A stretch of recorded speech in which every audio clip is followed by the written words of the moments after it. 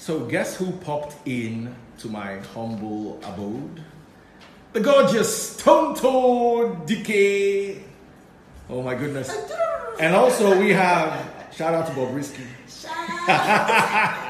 This is the first time we're meeting one-on-one. Yeah. And we're not quarreling, unlike the world believes.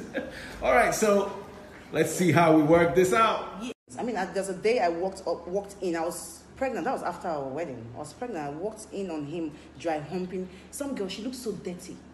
She looks extremely dirty. Where was he dry humping? Just outside, like a hotel. Well, we were lodged in the hotel, so him and his friends were downstairs drinking. So I came out.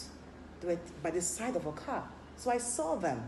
And I'm like, oh no, it's my friend's sister. I'm trying to. So, you know, the beginning of the relationship, I never suspected him for cheating because he has a sexual problem, a disease. It's called premature ejaculation.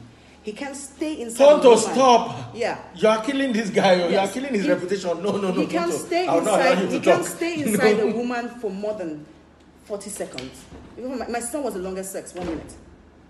Yes.